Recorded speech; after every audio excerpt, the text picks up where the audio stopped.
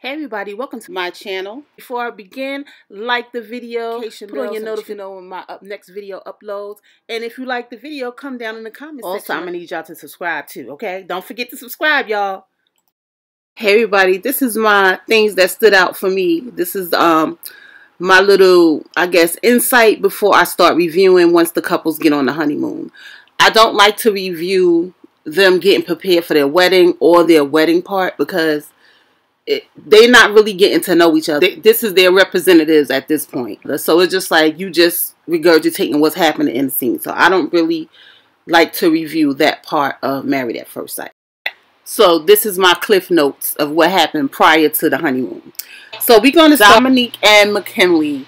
We find out that Mckinley was cheated on his girlfriend as he got engaged while they were still together. This leads me to believe, will he be bringing baggage and trust issues into this relationship? Dominique says she wants a serious, committed relationship. We find out that he's 34 and she's 25 and that she requested an older man.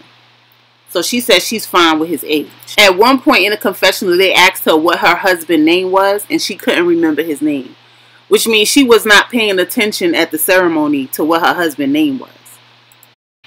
I felt that this couple looked awkward together after their ceremony and they sit down and have their champagne. I felt like they felt awkward together. They didn't really know what questions to ask each other. They asked basic questions. They didn't really have no conversations.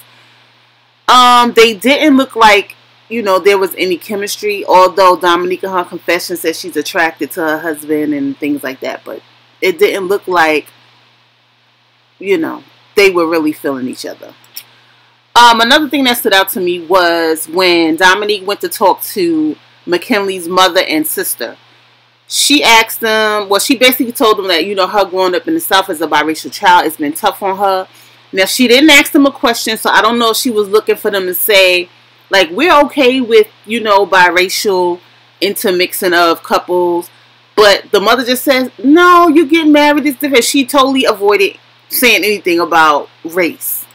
Then we had Dominique's mother and her grandmother talking to Mckinley, and she also brings up race and, Dominique being biracial.